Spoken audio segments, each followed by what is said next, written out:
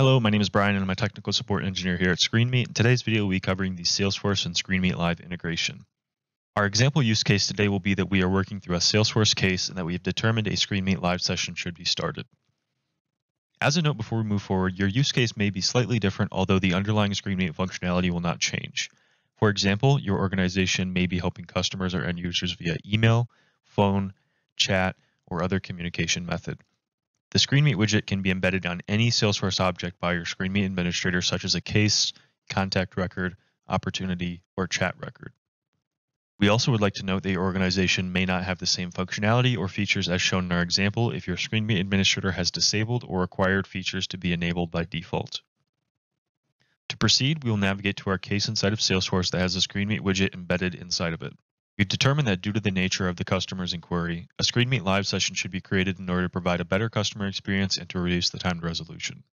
Our ScreenMeet administrator has deployed the ScreenMeet widget to the right of the current case with the customer. Your widget may be placed on a different type of Salesforce record, such as an opportunity or chat record, and may also require you to click on a tab or expand the tab to view the widget. To start, we can see that we are prompted with options to record this session, approve guest ability to join, and enabling audio. We will enable recording and audio for this particular session and click on Start Live Call.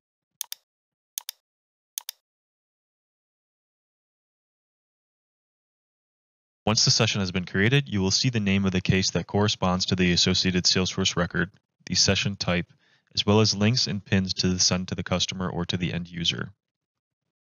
If you're assisting a customer or end user inside of an email or other method, you can copy the link by clicking on the clipboard to the right of the URL. If you are assisting a customer or end user over the phone, it will be easier to instruct them to the myhelpscreen.com link and provide them the 6-digit PIN rather than needing to read out the longer URL listed inside of the link section. When you have the widget embedded into Salesforce Omnichannel Chat, you can also press a button to automatically send the link to the customer or end user. To join the session, you can click on Join Session, which will open the session inside of the current Salesforce window. Alternatively, you can click on the pop-up button to open the ScreenMeet Live session in a new tab.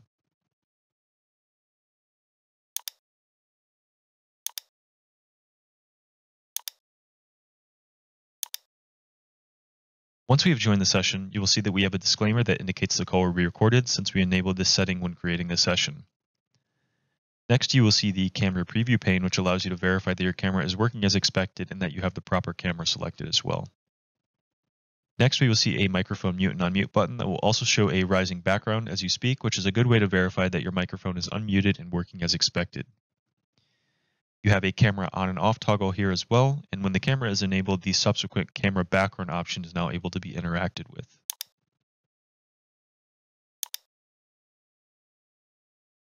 The camera background allows you to have no background, blurring, or potentially a custom branded background if your ScreenMeet administrator has uploaded one for your organization.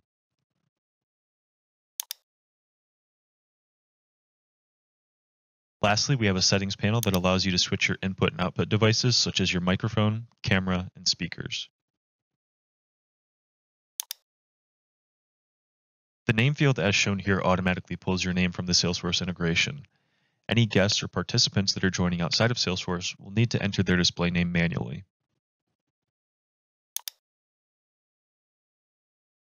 Starting at the top left of the ScreenMeet Live page, we will have another indicator that the session is being recorded as we enable this a bit earlier on in the session. To go over the next set of functionality, I will have our customer or end user join the session.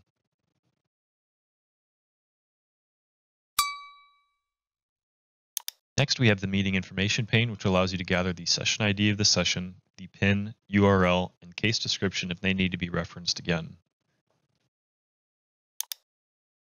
The next option that is available allows you to change the layout to either a focused view that allows you to click on a given user or a grid layout that distributes the display of the participants evenly. Up next is the full screen toggle, which allows you to expand the ScreenMeet Live session to a full screen view.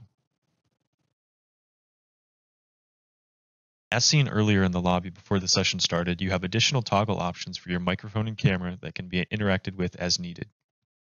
Next, we have the screen sharing functionality, which allows the agent or meeting participants to share their screen. They can either share their entire monitor, a certain window, or a given Chrome tab if needed. In this case, I will have our simulated customer share a Chrome tab of a web page that they need assistance with. Once a screen share has started, the agent can click on the three dots to the top right of the screen share and annotate or draw over the displayed web page. You can also change the color of the drawing or the size as well. Lastly, we have our options to undo the last drawn action or to clear all drawings. Once you are done with the annotation phase of the session, you can click on the Stop Drawing option. Up next is the Settings pane, which allows you to view other functionality within the ScreenMeet Live platform.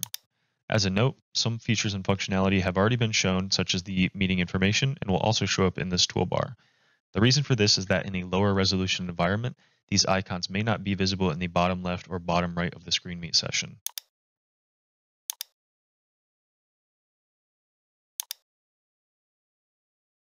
The next feature that we would like to cover is the chat feature, which allows meeting participants to type to each other inside of the session. This can be useful if you get disconnected from the user in a phone call or Salesforce chat and need to converse with the participant. Once you are in the chat, you can send and receive files using the attachment feature as well. If your ScreenMeet administrator has configured the attachment retention setting, these attachments will automatically be attached to the Salesforce record. As covered earlier, we have quick access options to change your background, video, and audio settings if needed. Specifically inside of the video settings, you can downscale your resolution if you're having network connectivity or bandwidth issues.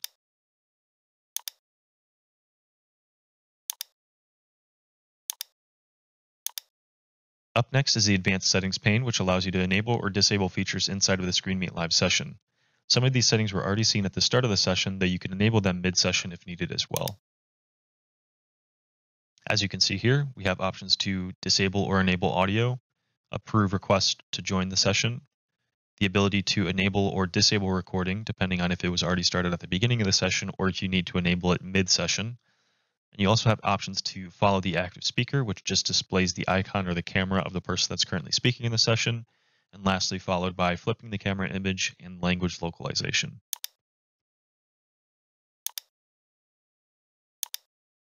Up next, we have our participants or people, which will simply show you the list of current participants that are inside of the session. Inside of this pane, you can pin the view of a particular participant, promote them to the host of the session, or kick them out of the session.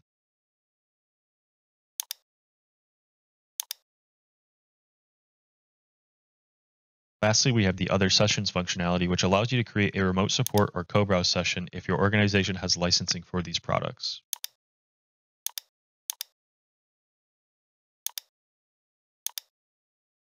At the bottom right of the ScreenMeet Live window in higher resolution environments, we have easy access icons of the participants, chat, and settings as well. Lastly, we have our Hang Up button, which allows you to leave or close the session as needed. Leaving the session will keep the session open, whereas closing the session is permanent in nature. Once the session has been closed, the agent will receive a post-session request for feedback if they would like to leave any information about their experience. Customers or end users are not shown this request for feedback. This concludes the ScreenMeet Live session portion of the training, and we will now show you the post-session information that can be viewed. As seen in the bottom right of our case, our Salesforce administrator has enabled the junction object between the case and the ScreenMeet Live session and has created a related list. To view information about the ScreenMeet session that we just concluded, we will click on the session here. Inside of the ScreenMeet Live session object within Salesforce, you will see various pieces of metadata around the session that just took place. This includes, but is not limited to, the session duration, session creation date, the session ID, and the recording URL. Depending on if your ScreenMeet administrator has configured your organization for file storage, you may see the recording of the file directly attached to the file section of the case or within inside of the ScreenMeet Live session as shown here. This may also include any attachments that were sent utilizing the chat functionality as well. Lastly, we have the log functionality, which will include granular information about each action taken within the session, such as when a participant joined, if certain settings were enabled, and other key events that took place. This concludes our overview of the ScreenMeet Live and Salesforce integration. Please let us know if you have any questions. We'd be glad to assist. Thanks and have a great day.